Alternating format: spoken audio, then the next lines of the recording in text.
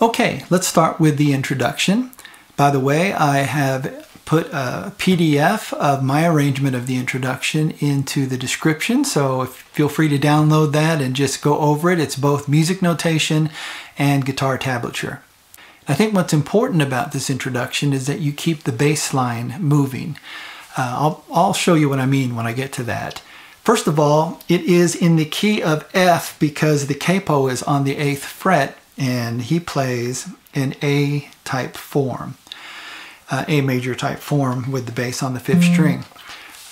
Although it's in the key of F, I wrote out the introduction like it was in the key of A. So I'm going to talk like it's in the key of A, and then all you do is just take your capo and put it wherever you want on the fretboard so that it matches your key when you sing it, if you're going to sing it. And that'll work for you. If you want to play it in the original, put it on the 8th fret. All right, let's go to the introduction. And the primary chord throughout the entire introduction is an A sus2.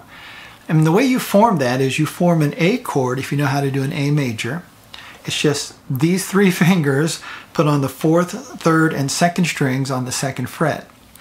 But you take off the ring finger and leave the 2nd string unfretted, and now you have an A sus2. That's what it would sound like if you have the capo on the 8th fret. It's really a cool chord. And let's go measure by measure of how you'd play this intro. You begin, first measure, by plucking the 5th, 4th, and 3rd strings together. Then you're going to hit the 1st string, and then the 5th and the 1st string together, and then the 4th and the 3rd. Now here's what it would sound like in time. Okay? In the second measure, we put our ring finger on the 1st string's 2nd fret, and we're going to pull it off. Now, when you pluck it initially, you're going to pluck the 1st string and the 5th string together, and then pull off your ring finger to get that open 1st string. Pluck the 2nd and 3rd string, and then you're going to put your ring finger on the 3rd fret 2nd string and pluck it and the 1st and the 5th string, creating an A sus4. Then pluck the 4th and the 3rd strings. And that sounds, combining those 2 measures, like this.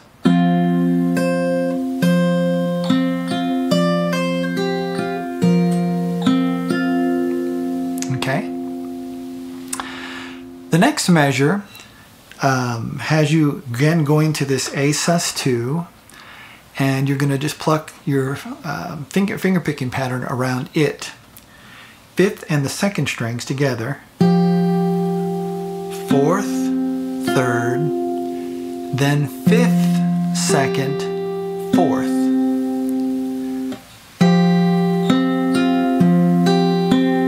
Is the rhythm.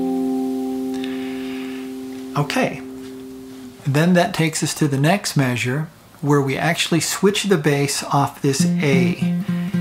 At this point, the A has been constantly going every 1st and 3rd beat, which is important. That's what keeps this introduction cohesive and as a unit, the bass. So you've got to get that bass, I think, to make it sound right. All right, in the next measure, you're actually going to put your middle finger on the 6th string 3rd fret, pluck the 6th string and the 3rd string together, and then the 4th string, and then take it off and pluck the 6th string and 2nd string together. And then back to this A sus2. Then pluck the 5th string, because you're keeping the bass going. And now you're going to do this neat little move because you're actually playing multiple parts at the same time as a solo guitarist. So you've got to kind of accommodate both parts. Well, the way to do it is to play, you're going to play the 5th string and 3rd string together, and as you pull these off, you're going to pull off the 3rd string. Then you're going to pull off the 4th string. So that was.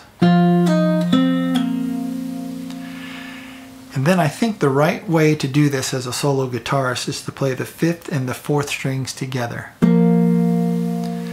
And what that accomplishes is it accomplishes this, except for you don't slide.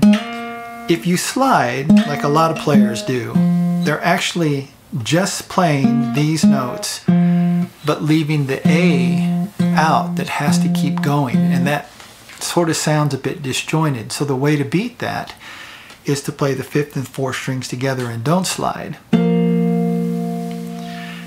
then the 5th string 3rd fret and open.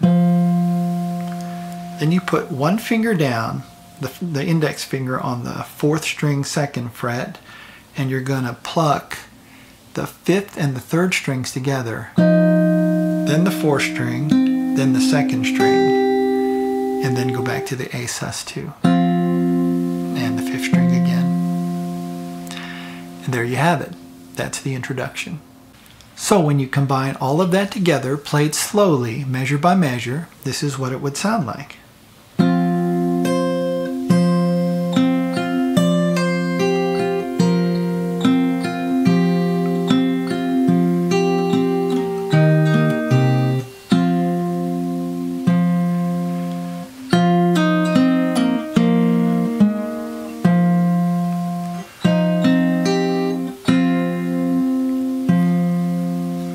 There it is. Okay, let's go on to the verse. The verse is an A to a C to a D and back to an A. And that repeats. My child arrived just the other day. He came to the world in the usual way, but there were planes to catch and bills to pay. He learned to walk while I was away. Then it follows with a G to a D over F sharp. This is how I play it with the thumb up here. To an E minor 7, and then an E minor 7 over D. So you're really, even though you might have this finger still here, you're just playing these top 4 strings open, because you want this bass line going. Okay. Then it goes to a C, back to the E minor 7, but now the B becomes the root, so E minor 7 over B. You're actually playing these top 5 strings to an A. And he was talking for I knew it, and as he grew, he said, I'm gonna be like you, Dad. You know I'm gonna be like you. Okay? And then the chorus. The chorus is really easy. It's an A to G, to C, to D, to an A, to a G, and then the last part of the verse, C, E minor 7 over B to A, repeat. So, and the cat's in the cradle and the silver spoon, little boy blue and the man on the moon. When you coming home, Dad, I don't know when. We'll get together then. You know we'll have a good time then. Okay?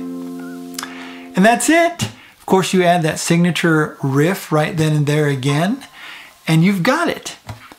All right, thanks again for swinging by and watching the video. I really appreciate it, and I hope it was helpful to you. If you get a chance, subscribe, like the video, and come on back again for the next opportunity. All right, thanks a lot. Take care. Keep playing. Bye-bye.